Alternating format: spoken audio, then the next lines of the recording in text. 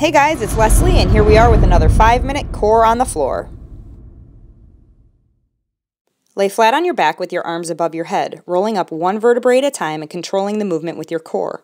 When you're up, stretch your arms straight up and squeeze the core, rolling down again one vertebrae at a time. Do this for 1 minute. Sit with your left leg in a butterfly position and pulse your right leg, keeping it straight. Keep your hands by your thighs, not your butt.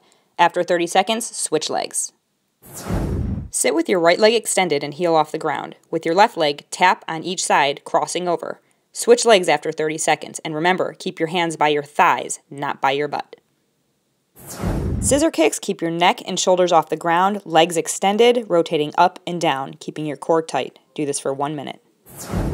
And for our last move, we have bicycle V-ups. Hold your V-sit position for 5 seconds, and then bicycle 5 times. And then again, V-up and bicycle. You do this for 1 minute, and I promise you, those abs are going to kill.